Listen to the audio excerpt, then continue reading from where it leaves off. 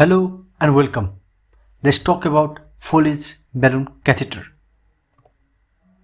This is a picture and symmetry diagram showing Foleys balloon catheter.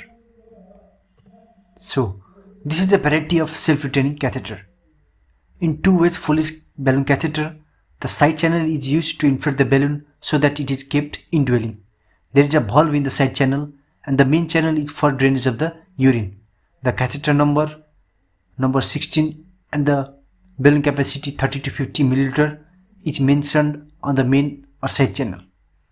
In three ways Foleys balloon catheter, there is an additional third channel for either irrigation or drainage.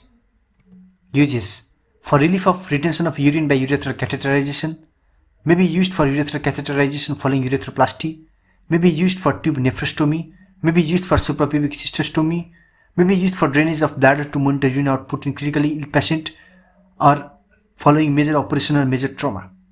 It may be used for cholecystomy, may be used for urethral catheterization following open prostatectomy or drainage of bladder. It may be used for gastrostomy or jejunostomy, and it may be used for tubic cystostomy. Sterilization: supplied in a pre-sterilized pack and usually sterilized by gamma radiation. End of the topic.